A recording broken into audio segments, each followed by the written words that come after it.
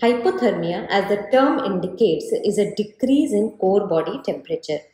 So when the core body temperature becomes less than 35 degrees Celsius, then this term hypothermia is used. And here we are talking about accidental hypothermia, because for certain surgeries, the induction of hypothermia is also done. So here we talk about accidental hypothermia.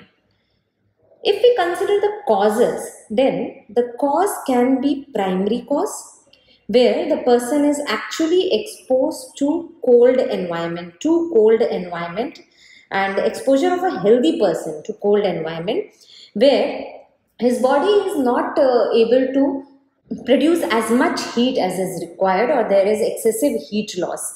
So that is primary cause of accidental hypothermia. Or there can be secondary causes, which are very common actually, because what happens in primary cause, exposure of individual to cold environment, healthy individual to cold environment, he can know about that and he can take precautionary measures to cause decrease in heat loss, and that preventive measures will help the person. So in secondary causes, when we say, then there are certain predisposed individuals in which hypothermia can occur, and the presence of basically systemic diseases predisposes individual to this secondary hypothermia. Then basically, if we try to categorize them, then maybe that the person is more susceptible to hypothermia. So more susceptible, who will be the people? First of all, there will be elderly people, and especially immobile people, because when immobility is there, then obviously the metabolic activity is less, and if they are suffering from systemic illness, then it becomes more predisposing. Then there can be neonates, because in neonates what happens, that there is increase in surface area to mass ratio, and increased surface area means that they are more predisposed to heat loss, because more of their surface area will come in contact with the environment. Plus, in neonates, there is lack of effective shivering as well. You know that neonates have actually brown adipose tissue, which is protective, but the shivering mechanism is not that developed. Then the causes which lead to hypoglycemia, you see, shivering requires adequate presence of nutrients, nutrients will be metabolized during shivering. So if there are causes which predispose to hypoglycemia, then the person becomes more susceptible. And what can be these causes? First of all, obviously malnutrition, because in malnutrition there is a decrease in glycogen reserve.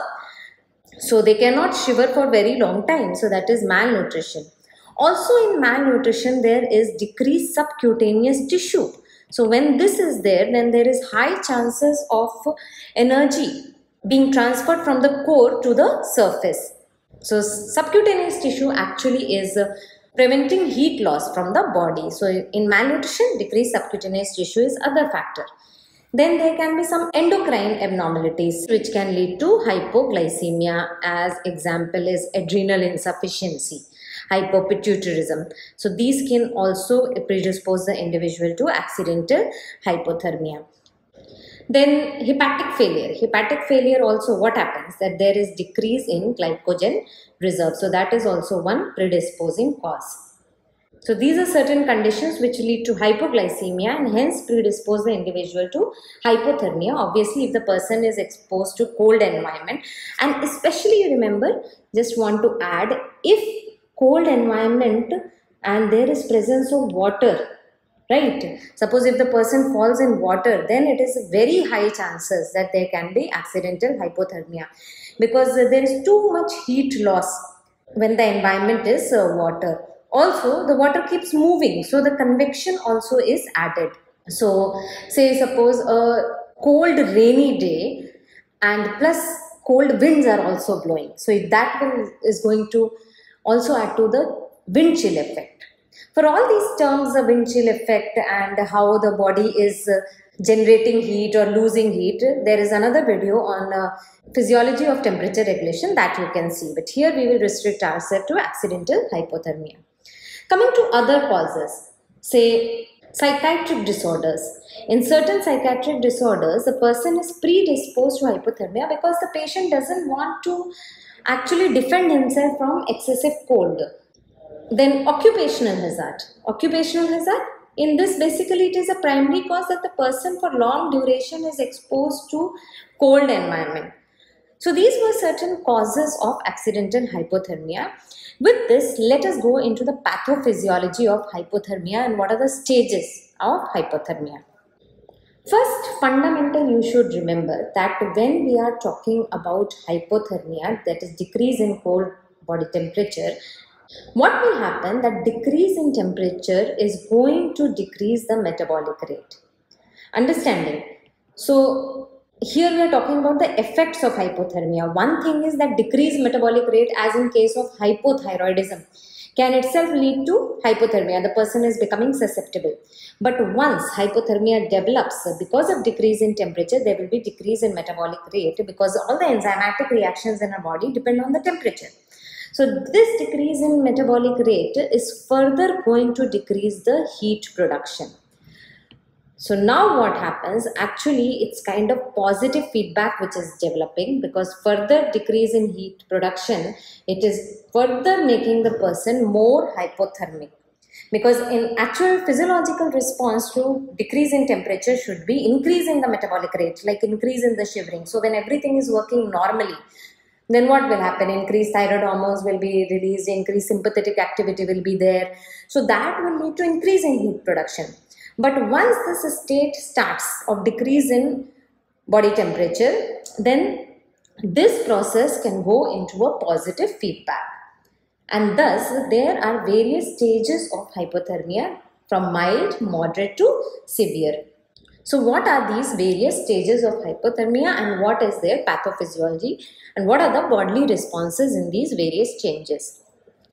So again, one fundamental you remember when we are talking about different stages, in mild stage, the symptoms and signs which you will see are basically related to the body's responses to hypothermia. That is, the body is trying to correct the hypothermia. In mild stage, that you will see. While in moderate and severe, you will see what is happening. There is progressive decrease in the body temperature and hence there is depression of the various body systems and hence you see deteriorating signs in moderate and severe hypothermia. So we will talk about each system one by one. Let's talk about central nervous system. What will be the signs? When we talk about central nervous system, what we see is that there is decrease in the CNS metabolism. Obviously, because temperature is decreasing, so there is a decrease in CNS metabolism and hence leading to CNS depression. And there is a particular order in which we see the various signs and symptoms. The order is in terms of, we see first there is decrease in the motor function. Okay. Then there is progressive decline in higher order function. And then there is further, there is decrease in the reflexes. So that is how the progression of symptoms we see in different stages of hypothermia. So in mild stages, what will be the symptoms? There will be ataxia, okay. Motor symptoms will start, there will be ataxia. There will be slurred speech, we will see in mild hypothermia. Plus, there will be some minor cognitive impairment also. So there will be impaired judgment. This is actually higher functions, but we start seeing the sign. So motor signs appear first and then there is this slight decrease in cognitive impairment also see, that is impaired judgment. And why we are seeing this? Because you see that decrease in temperature, what it causes? It causes decrease in the motion of the molecule. So everything in body starts working slowly. So there is a decrease in the opening of the ion channels. The speed with which they open up is decreased and hence there is decrease in the conduction velocity. So this decrease in conduction velocity, what will happen? There will be decrease in action potential generation or conduction of the action potential impulse also will be impaired. And once that conduction velocity is less, what we will see? Slower movement, because the impulses are coming from top to the muscles. So they are traveling very slow. So there will be slower movement. However, shivering will be intact. Okay, shivering is intact. Slowly, fatigue will set in. But shivering, remember, in mild hypothermia is intact. Coming to moderate stage, what we will see? In moderate stage, now we start seeing progressive loss of consciousness. Okay, so progressive decrease in consciousness is occurring. Plus other higher order disturbances will occur. So we have talked about impaired judgment, which is occurring in mild hypothermia. Here the person will develop apathy. Apathy is basically he doesn't want to respond to the environment. So that is apathy. And there is something known as what is seen is paradoxical undressing. So instead of clothing himself, the person undresses. So hence making him more prone to hypothermia. So that is known as paradoxical undressing. And what I said, what will be the third sign? There will be decrease in reflexes.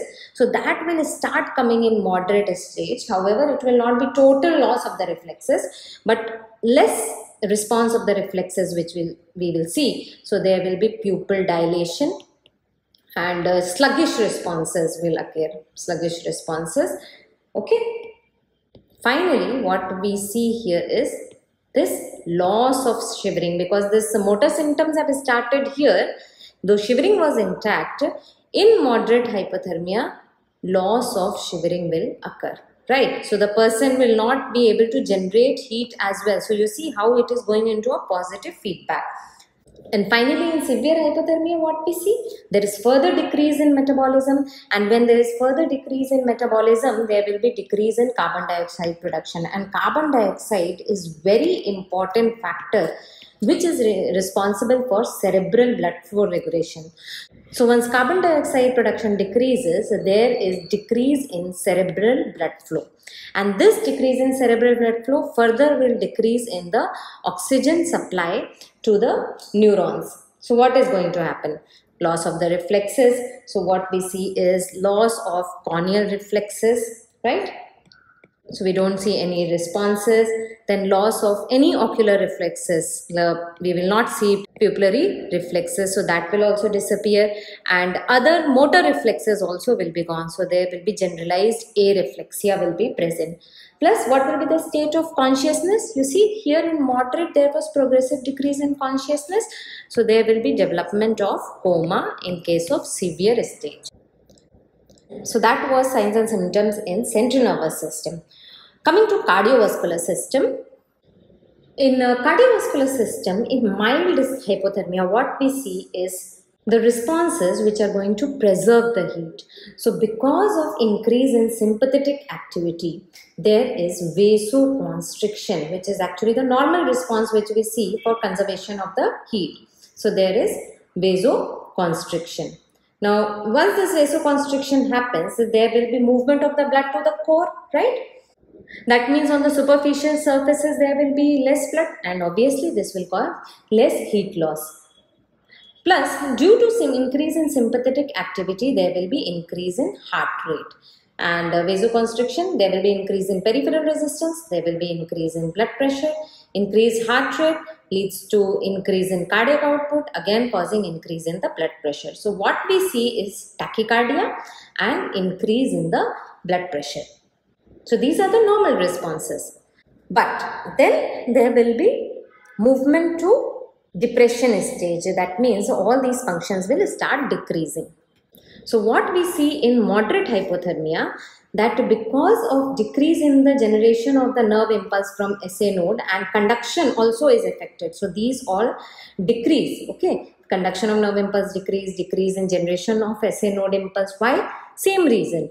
Decreased opening of the ion channels will decrease this conduction velocity as well as generation of the impulse. So there will be development of bradycardia. So the pulse rate is going to fall when we talk about moderate stage of hypothermia.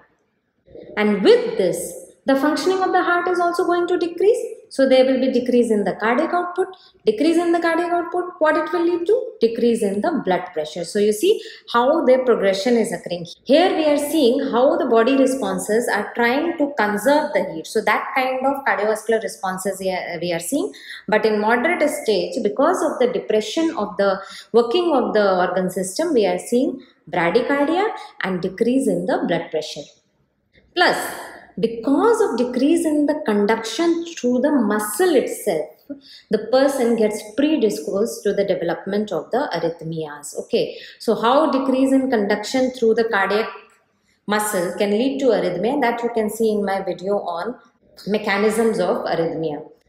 But whenever there is slow conduction time through the cardiac muscle, then it can lead to arrhythmias. And here in this case, actually, all the muscle fibers, it is not that conduction time decreases through all the muscle fibers. It is kind of a patchy state. Somewhere it is less conduction time, somewhere it is more conduction time, and that is the case where the predisposition to arrhythmia happens. That is the re-entry arrhythmias. Further, what we will see in severe hypothermia? Now, actually, the catecholamine response becomes too much blunted. The sympathetic system gets depressed. So, catecholamine response is blunted. There is decrease in the release of the catecholamine. So, further there is decrease in the cardiac output. Further there is decrease in the heart rate. And ultimately, the vasodilation occurs. And when vasodilation occurs, you see what is happening. Now, the person can no longer conserve that heat. The blood volume which was kept to the core now has come to the surface. And then there will be more and more heat loss. So, you see that positive feedback, how it works, the depression of the system, and then loss of the mechanism to maintain the body temperature. Moreover, in severe hypothermia, now there will be development of the arrhythmia. So there is risk of ventricular fibrillation and the person can die due to cardiac arrest. So that was about CVS changes. Coming to renal system. In renal system, what is going to happen? We will just discuss here itself. So in renal, initially what we are seeing, because of vasoconstriction and central movement of the blood, what happens that there is something known as cold diuresis. So initially we will see increase in the urination. So there is cold diuresis, because the central volume is increasing, so venous return to the heart is increasing, and what we see is release of atrial natriuretic peptide, and hence which causes diuresis. Then in moderate stage, what we see is that due to decrease in the cardiac output, there will be decrease in the GFR, right? But because local autoregulation is intact, we see due to local changes in the renal circulation, renal autoregulation which is there, renal blood flow actually increases so as to maintain this GFR. So there is increase in renal blood flow despite decrease in the cardiac output because of intact renal autoregulation. But in severe stage, what happens that this cardiac output decrease ultimately decreases renal blood flow too much and there is decrease in GFR. So there will be oliguria and the symptoms of renal failure will start. Moving on to the next system, that is the respiratory system. What will be the features in respiratory system? Again, there will be neuronal depression and neurons are the one which initiate the respiration. Remember that, okay? So initially in mild stage, because of the body trying to generate heat by shivering and increase in the oxygen requirement because of the shivering, there will be increase in the respiratory rate. So there will be tachypnea. However, remember that due to decrease in the body temperature, the functioning of the respiratory system is now going to decrease. So cilia especially, their function decreases, they kind of paralyze. And there is accumulation of the mucus secretions in the bronchus, and that is known as bronchoria. So accumulation of this viscous secretions within the bronchus occurs because of paralysis of the cilia. Further, what will happen? As we saw in other systems, that there will be respiratory depression because of the decreased functioning of the neurons. So what we get is decrease in respiratory rate, and then there is decrease in the ventilation also, the depth of ventilation also decreases, so this causes hypoventilation. Thus, there is further decrease in oxygen delivery to the tissues, and obviously more and more these bronchus secretions are going to accumulate. Then what will happen in the severe stage? See, there is going to be hypoxia, there is a decrease in oxygen delivery to the tissues. Yeah, their requirement is also decreased because of decreased functioning, but this depression in the respiratory system is further exaggerating that. And because of decrease in oxygen delivery to the tissues, what will happen? there will be increase in capillary permeability. Yes, this is going to happen throughout the body, this increase in capillary permeability. But we are seeing what will be the effects in the respiratory system. Because of this increase in capillary permeability, there will be development of pulmonary congestion and edema, right? So further, whatever oxygen is there, it will not be able to diffuse as well, and further it will lead to hypoxia. So you see how positive feedbacks are developing again and again. So that was about respiratory system. Coming to the last part, that is the endocrine system. What is going to happen? Initially in mild stage, again the body is trying to respond, so there is increase in the sympathetic activity. Increased sympathetic activity means there will be increase in the norepinephrine and epinephrine release in the body. Then there is increase in thyroid hormone secretion as well. This leads to increase in the metabolism. Then sympathetic activity is responsible for uncoupling at the level of the mitochondria. So that is also going to increase, right? So this is trying to increase the heat production. But later on, again, as I told you before, in cardiovascular system, there is decrease in the sympathetic response and decrease in norepinephrine and epinephrine release. So that is going to further decrease the basal metabolism. So ultimately, all the systems are getting depressed. So that was all about hypothermia. I hope you understood how there is progression to the mild to moderate to severe stages of hypothermia and what is the pathophysiology behind it. Thanks for watching the video. If you liked it, do press the like button, share the video with others, and don't forget to subscribe to the channel Physiology Open. Thank you.